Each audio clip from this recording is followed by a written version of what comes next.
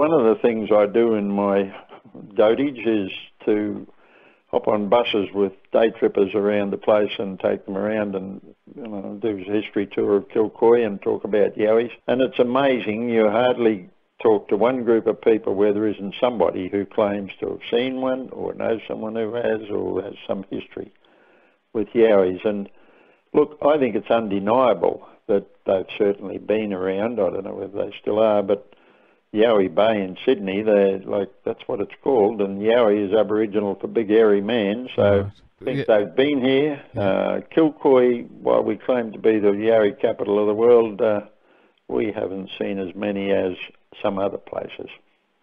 But in 1979, two schoolboys from Brisbane went camping along the river near Kilcoy. They heard the Yowie, they followed it. They claim that they have seen the Yowie, and I don't know how many people have seen one since then in Kilcoy, but do you still get reports from people who have seen something that is a little bit unexplainable? I do. I'll give you the most recent one I had. I was addressing the people in the information centre in Kilcoy there one day. There's about a dozen or 14 there. A lot of them haven't been in Kilcoy that long and didn't know the legend, and I was asked to tell them the story. And when I'd finished, one woman sidled up to me and she said, "I've never told anyone this." I always start like that. And she said, "But my daughter and I were driving through this way one night about 2 years ago, and we just came up to a bridge and there was one on the road, and it turned and looked at us, and it was definitely, that's what we think it was. And then it turned and went down into the creek." And I said, "And whereabouts was that?" And she said, "Just as we were about to cross Sandy Creek." Now that was within a kilometre of where those two school kids claimed to have seen it, and she'd never heard of them before I told her about them.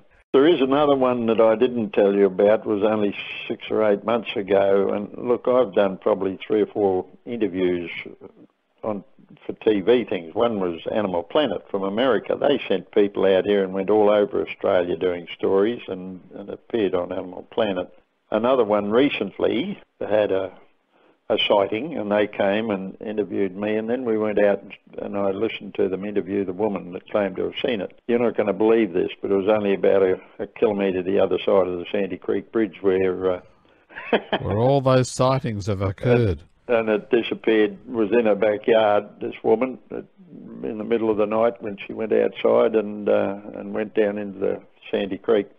You know, every time you think, oh, well, it can't possibly be around, you'd think with settlement and that people would have run into them or seen them or found a dead one or something. But just when you think, well, that's an interesting story, another one comes.